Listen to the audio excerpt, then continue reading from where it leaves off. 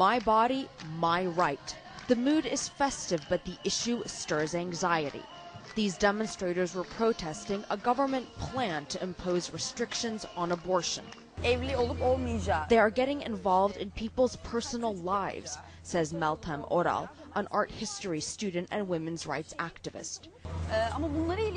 Even going so far as to lecture us that each family should have 3 children. Critics of the government say the abortion issue is one of many that shows a growing intolerance on the part of the Erdogan government, now in office for a decade, and a greater desire to meddle in citizens' lives.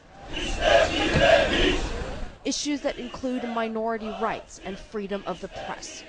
The Committee to Protect Journalists has accused the government of launching one of the biggest crackdowns on press freedoms in history.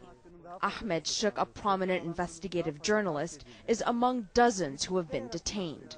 Released for now, although his case is still in court. They said I was a terrorist, he tells us, but he says it was really because of a controversial book he was working on. Turkey may seem like a vibrant democracy when compared to its eastern neighbors, but Shuk says if you compare Turkey to the West, it's an undeveloped dictatorial regime. While not all of Erdogan's critics would go that far, anger is being fueled by a heavy-handed police response to protests. This is how they dealt with a procession of mourners a week after twin bombings killed dozens in the southern province of Hatay. And here on Istanbul's famous Istiklal Street, not far from Taksim Square, they wade into a demonstration against plans to destroy an old movie theater. The government has ushered in an era of dynamic growth and modernization, opponents say, at a cost to Istanbul's history. They're already fuming after the government limited how many tables bars could place outside.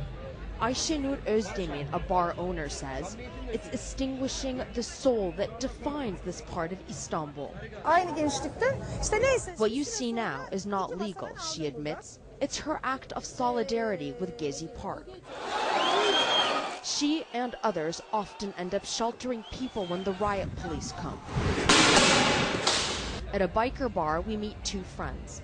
Taksim has always been a culture of fun, Hakan, a bartender, tells us, but the government wants to change this. It's not an issue of drinking or some trees, his friend Berk adds. It's about the level of interference in people's lives. Both agree that Erdogan has done much for Turkey, but they feel the government is slowly eroding their freedoms and identity. Impromptu alcohol stands have sprung up on the streets of Istiklal, and there are many other acts of defiance. The message to the government? You can't stop us living how we want to. Arwa Damon, Siana, Istanbul.